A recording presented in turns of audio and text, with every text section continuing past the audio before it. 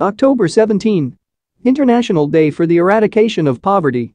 The World Social Summit identified poverty eradication as an ethical, social, political, and economic imperative of mankind and called on governments to address the root causes of poverty, provide for basic needs for all, and ensure that the poor have access to productive resources, including credit, education, and training. Recognizing insufficient progress in poverty reduction, the 24th special session of the General Assembly, devoted to reviewing the Copenhagen commitments, decided to set up targets to reduce the proportion of people living in extreme poverty by 1/2 by 2015. This target has been endorsed by the Millennium Summit as Millennium Development Goal 1.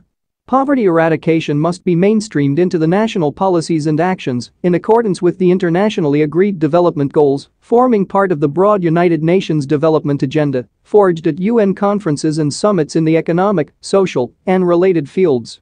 The second United Nations Decade for the Eradication of Poverty, proclaimed by the General Assembly in December 2007, aims at supporting such a broad framework for poverty eradication, emphasizing the need to strengthen the leadership role of the United Nations in promoting international cooperation for development, critical for the eradication of poverty.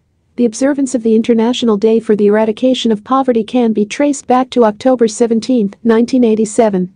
On that day, over 100,000 people gathered at the Trocadero in Paris. The Universal Declaration of Human Rights was signed in 1948 to honor the victims of extreme poverty, violence, and hunger. They proclaimed that poverty is a violation of human rights and affirmed the need to come together to ensure that these rights are respected. Since then, people of all backgrounds, beliefs, and social origins have gathered every October 17 to renew their commitment and show their solidarity with the poor. Thank you for watching the video. Do like and subscribe for daily updates.